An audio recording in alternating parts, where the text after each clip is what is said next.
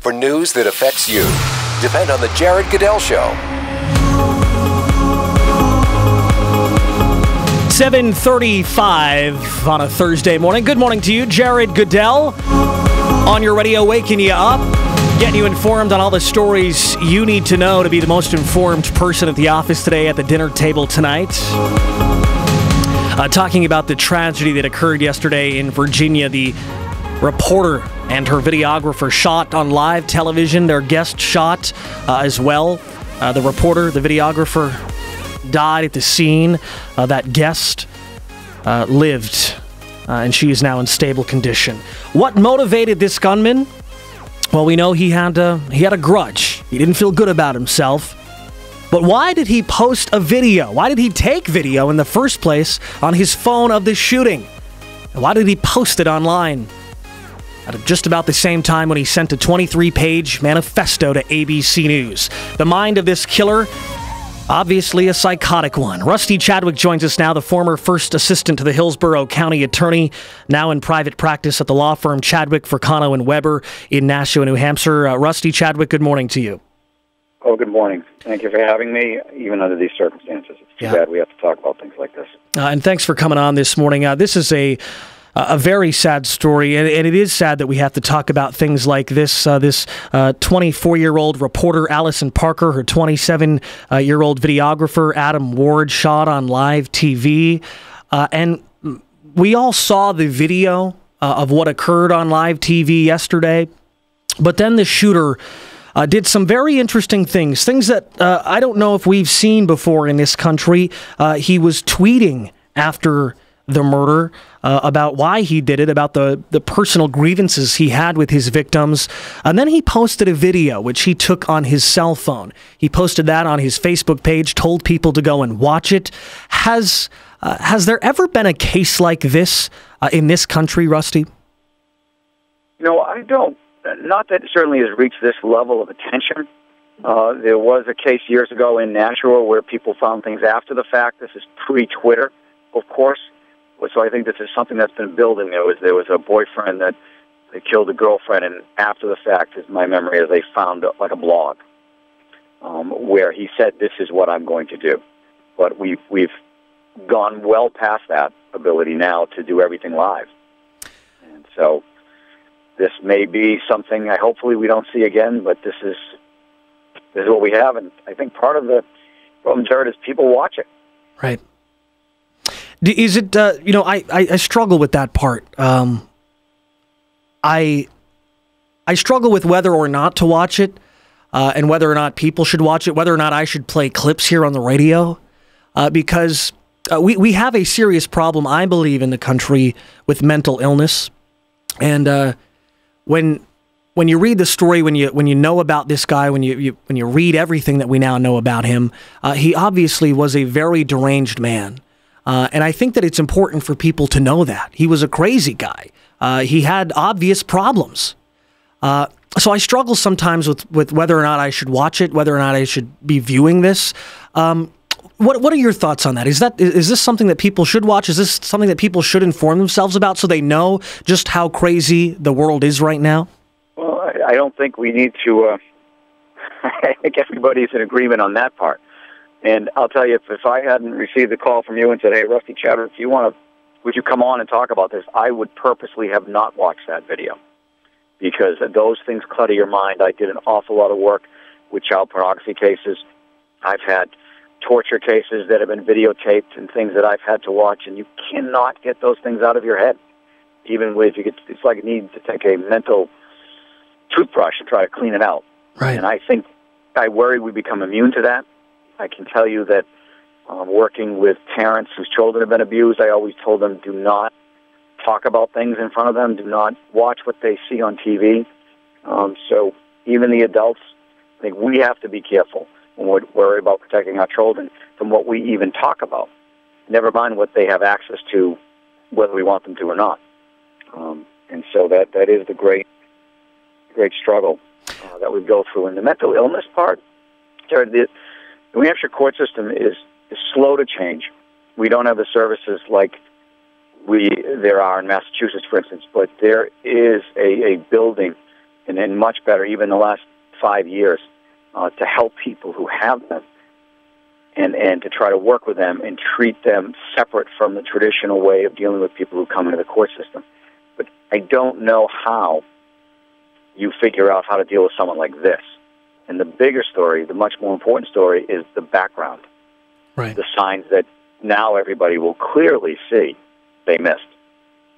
Let's talk about those signs. Obviously, this guy, we heard from the general manager of the TV station, WDBJ, that he had to be fired last year, that he always had problems with coworkers, that he was a difficult person, an unhappy person. He would sue his employers quite often, file EEO complaints. He often said that he felt that people were racist towards him, that they didn't accept him because he was a black man. And that is a big motivation for this shooting. He wrote in his manifesto that the Charleston shooting sent him over the edge. What are some signs that people can look for in the workplace or with family and friends to prevent this sort of tragedy from happening? I think one of the biggest things, and I don't know what you can do to prevent this ultimately, and I think people will overreact at least for a while because they don't want something like this to happen again, so people who would never do this may get pigeonholed a little bit. But the biggest thing is when someone is not making sense, we all tend to just ignore them. It's easier to walk away. When you know someone, it goes like this. 2 plus 2 is 4. 4 plus 4 is 8. 8 plus 8 is 27. And then people just ignore it. And sometimes we have to speak out to someone, to family, to friends, get people together and say, look, you are not making sense. You need, and the idea is it's almost as if we encourage people by ignoring them because that just proves they're right because nobody's challenging them. If that makes sense. But it's much easier, of course, for family. Harder for family, I suppose, but much easier for friends and coworkers just to ignore it. Let's talk about the possibility of copycats. We see this often where, a crime occurs like this. It's all over the national media. It's all over social media. People see it, and there's somebody out there who also is deranged. They have crazy fantasies. They aren't happy with themselves, and they're on the verge of committing a crime like this. And then they see the attention that this guy is getting. Is there any worry about a copycat attack? And if there is, do you think that future attacks like this will include tweeting afterwards and taking video of it and posting that? There's nothing to stop anybody from doing things. I had a case years ago, a very simple theft case that we took care of.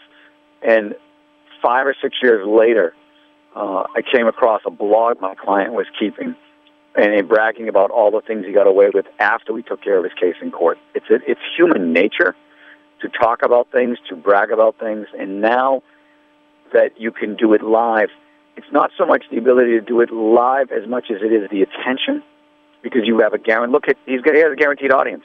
ABC News, he took his fax. I mean, here's a guy that's tweeting, but yet faxes something to ABC News, right? And we are all talking about it. And so that's the danger of the copycat. The best thing we can do is to grieve. But our human nature, our instincts, are, of course, to figure out, the why now. How did it happen? The other thing that really thank you for making me look at this video, Jared, because when I did, what stunned me was it was a video game quality in that he appears to hold the gun up a couple of times and nobody sees him because he's behind the cameraman.